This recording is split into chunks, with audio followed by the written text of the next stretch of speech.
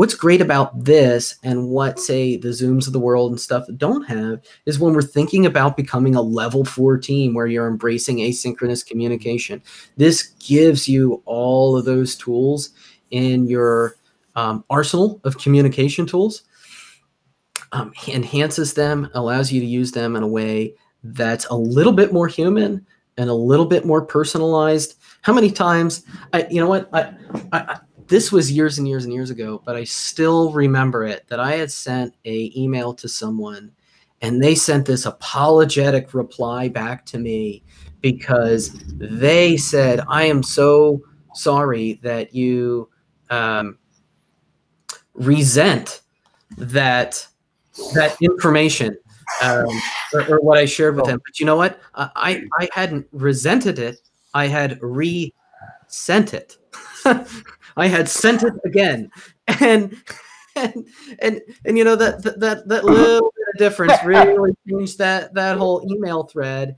And oh God, that's funny. So much more less complicated and unfortunate on their end. They probably thought I was angry at them and upset. That's funny. The conversation, but it was just a matter of you know, a little bit of misstep that didn't really come through over text, but would have been so simple in a video conversation.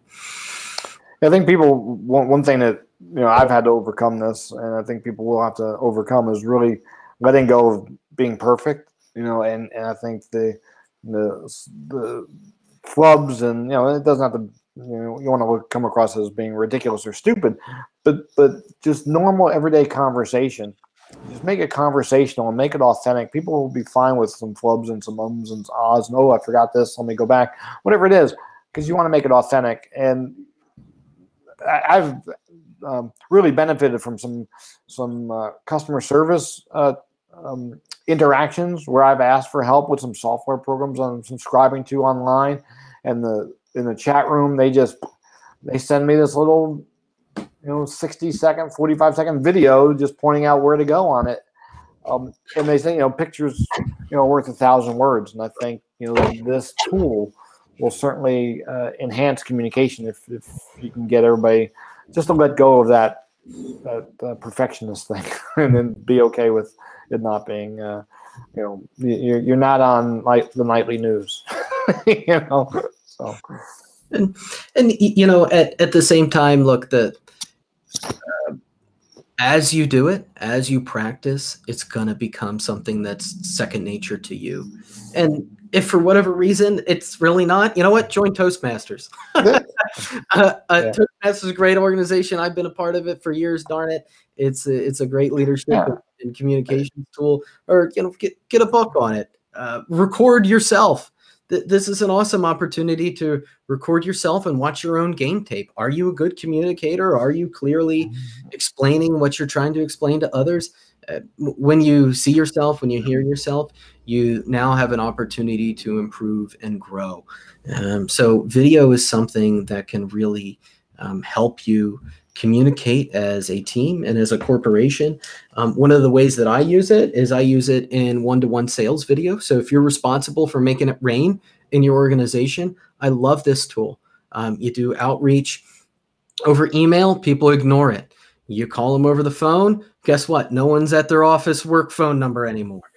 So no one picks up the phone. But when someone sees a video here and it says press play, and you pop in their name and you write, you know, press play Skip, and now I send you a video that's me waving and says this, you know what? You know that it wasn't just some automatic scammy thing. It's a real human on the other end of that email who wants to engage with you in a personalized and humanized way.